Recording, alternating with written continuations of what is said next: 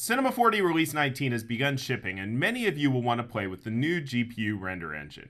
As Maxon has explained, the ProRender integration in Release 19 is very much a work in progress, but you can certainly get some nice renders from it if you understand the current limitations. In today's quick tip, I'm going to highlight 5 ProRender gotchas that you might encounter. The first gotcha is the compiling shaders process, and you're going to encounter this right away. The first time you render with ProRender, it has to compile shaders specific to your graphics drivers and graphics card, and this can take a few minutes.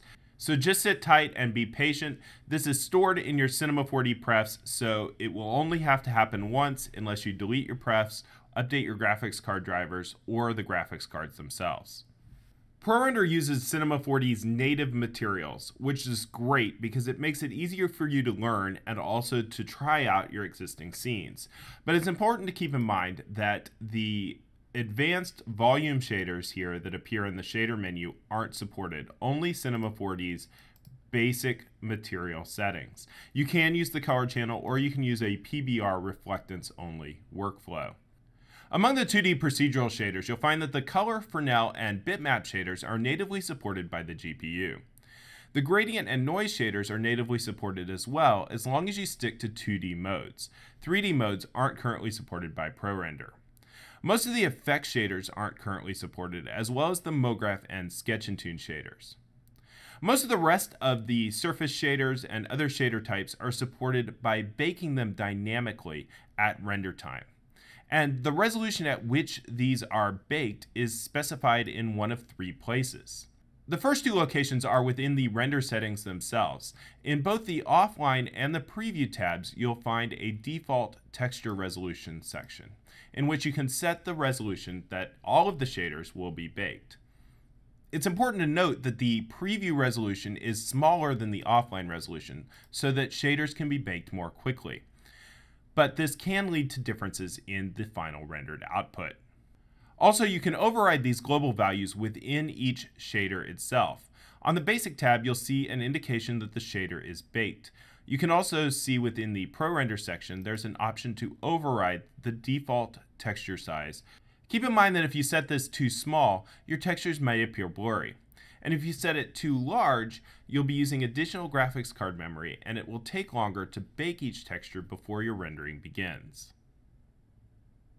Another important thing to keep in mind is that none of the scene objects work other than the sky and the stage objects. And the one of these that is catching me consistently is the floor. A floor doesn't do anything in ProRender. You instead need to use actual geometry like a disk or a plane in order to represent the floor. Finally, ProRender is much more picky about object normals than you may be used to from Cinema 4D's standard rendering engines.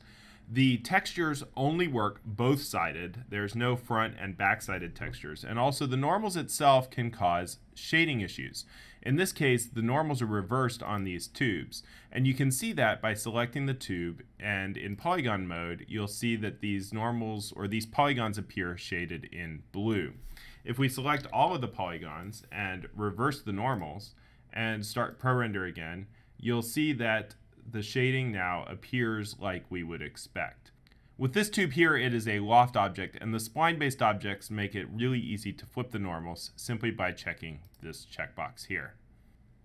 So if your shading doesn't look like you'd expect, make sure that all of your normals are pointing in the right direction.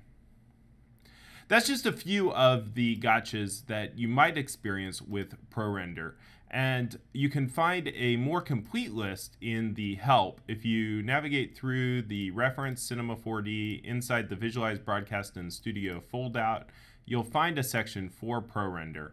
And if you scroll down here towards the bottom, you'll see a list of the limitations that pertain to ProRender. In many cases, these are actually disabled within the interface, but in some cases, it's not obvious because of the way Cinema 4D's interface works. And of course, to learn more detailed information about Cinema 4D Release 19, make sure to visit cineversity.com and check out all of the Release 19 tutorials available there.